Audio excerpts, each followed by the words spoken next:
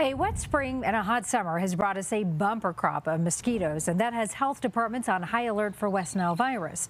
We've learned at least 2 people in Colorado have already contracted the disease.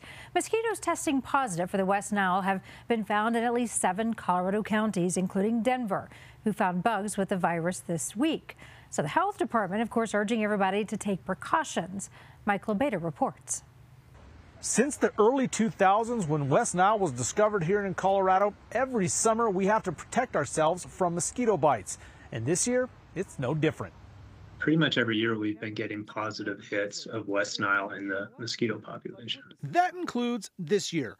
The Denver Department of Public Health and Environment has found West Nile and mosquitoes collected in the Denver metro area for the first time this summer. According to the Colorado Department of Public Health and Environment, mosquito numbers have been relatively high throughout the state, and Denver says it's no different here, which has made controlling mosquito populations difficult. In a year like this with all the rains, it becomes more challenging, but that's what we're set up to do. They don't spray for adult mosquitoes like some places do. We're looking for larval activity, and when we find enough activity, we apply larvicide. They say that is effective in public areas, but mosquitoes can also breed on private property, so they recommend getting rid of any standing water. Whether it's a rainwater collector, any kind of a container that can hold water, vases, everything.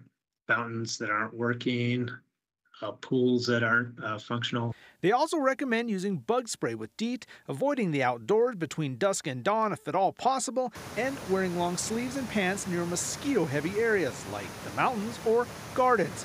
And while you're at it, maybe make some changes to your yard to keep the pests away. Think about ways to landscape where you need less water.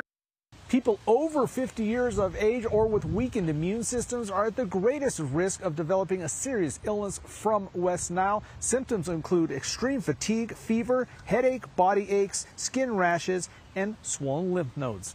In Denver, Michael Aveta, covering Colorado First.